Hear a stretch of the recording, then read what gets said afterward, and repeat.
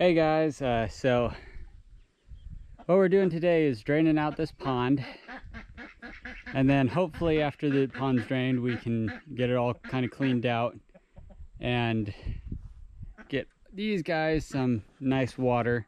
We're also going to put a fountain into the pond, so hopefully that this stuff doesn't happen again. And then maybe next time we clean it out, we're going to be adding plants and fish. I hope. Yeah, all the little babies over there. I just took that hose right there, threw it over so that I can do a siphon drain. But we're going to be draining it out over here into our drain field. We are on a septic tank, so our septic system comes from the house out all the way through up into this area, up and around. We are not supposed to have trees really close to it, but it's okay because on this side of it they put a hard barrier so that this tree's roots don't get into it and we don't have to replace it a second time. We have already replaced it once, and I'm not looking forward to replacing it again if we do have to. A little butterfly. So I'm gonna come out here, come get the hose and bring it out to the drain field. Here's all the little babies.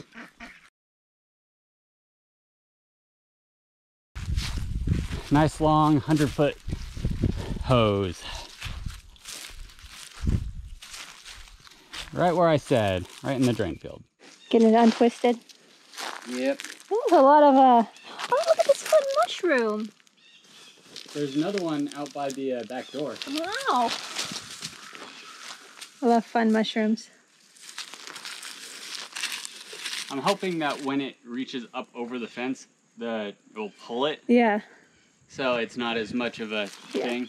So it doesn't look like it, but we are technically downhill from the pond here. So our land comes from here and then tilts back down that way. So you can really tell if you look at the house how high up it is on that side versus down on the cement, the pad. So basically what's happening here is Wyatt is trying to suck the air out of the hose and get the water moving. And once the water has momentum, it'll continue pulling and pulling the water, and that's basically how a siphon works.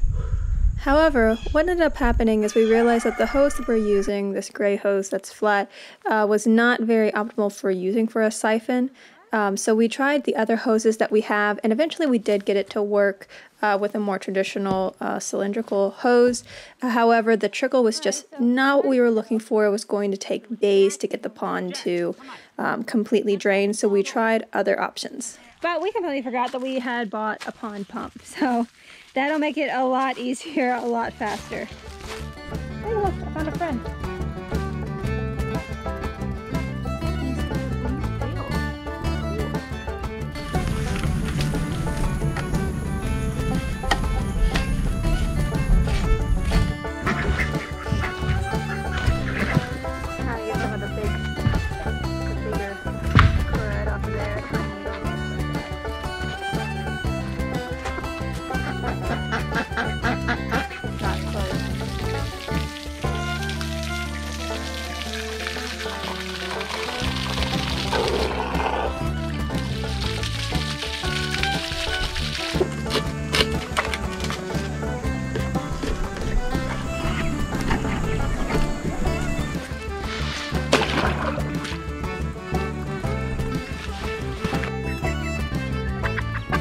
Say hi!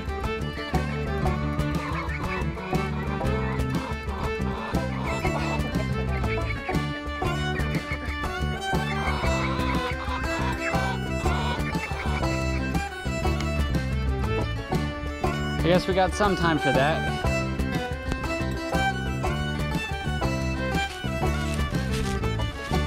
That's a lot better than, much better than just doing the siphon. Okay, so we let it sit for a while and we checked on it, and it was just not draining at the rate that we needed to. So Wyatt found, or he used the hose that we're going to use for the waterfall and hooked it up, which has a much bigger diameter and a much better flow rate. So we're able to, there's a hole. Yeah. Something probably dug it. You can kind of see where you're seeing a line there. Hello, chickies. Here are the babies. Oh yeah, here's some beetle. It's dead, but... Did you explain why we have the netting up here? Yeah, I explained that we have the netting for predators and to also keep the chickens in and to keep other things out. 1, 2, 3, 4, 5, 6. 1, 2, 3, 4. These guys are only about 9 weeks old. Yeah, it's already doubled the amount that it's drained. It's going, yeah, it's making really good progress. So this is Potato, One-Eyed Willie. He got out and our cat got him when he was about their size. So he only has one eye, but he is not a mission chicken like his brothers are, just because he's got one eye. So he earns special coop privileges. And for some reason, he has adopted all of the babies. They hang out with him. It's not that they're afraid, but they really don't mess with the big chicks, the big chickens. And the big chickens don't really mess with them, but like, man, they love each other. They hang out. Potato's a Easter egger. Gorgeous. Gorgeous chickens, these Easter eggers are. I wish we had some females. Yeah. They're like, I can't reach the water. Excuse me. I better drink this before they take it all away. Yeah. Look at our pretty ducks. They're so pretty. So last year in springtime, or I guess it's this year springtime, I went and did a control burn on this land. It was just covered with only pines. And now it's a lot more green. You definitely can see some pine needles, but you're not seeing this like 2-inch layer of dead, and now you're seeing a lot more green growth. Hopefully we're going to expand the chickens out into that area. Mm-hmm. That's why I haven't really touched it, is so that it can grow up a little bit better. Yeah, they're going to have a much bigger area, because we do have a lot of chickens. This is a really decent space. This is more than, I think, Most people. Yeah, more than a lot of people, like more, you know, and you don't necessarily need this much space, but with our ducks, with the amount of chickens that we want to have, because we want to have a really good egg production. Is that a mallard? Look, his head's turning green. I don't know. Look, we did just get assorted ducks, so we don't know. But his head is turning green. It's hard. I can't get closer than this to them because they get spooked. Don't get me, taters. Don't do it. Here you go. I'll try and zoom in and get closer digitally. Woo! But this, yeah. Here he is. Whoa! His head is turning green right there. Wait a second. Big guy right there. So that guy right there in the middle, that guy's Pidgey. Whew, bugs. We specifically did the whole pond at an angle so that if we did have to drain it, they could get out. Yeah, so it kind of comes in like at an angle and then flattens out just like right about there, yeah. The last foot or so. It is pretty deep. We wanted it to be deep so that it would stay partially cooled, especially when we add because we're gonna have fish in here as part of, we're gonna try and make our own like filtered system with fish and plants and things like that. So kind of have it like self-sustaining where we don't have to put in a ton of maintenance all the time. Plan on getting some carp or some koi, something that will eat the duck poop, and its poop will feed the plants, and the plants will feed, you know. Yeah. That sort of life cycle of thing. We're gonna go measure out our garden beds, and at the very least get like the outline done of them. Yeah. So, alrighty.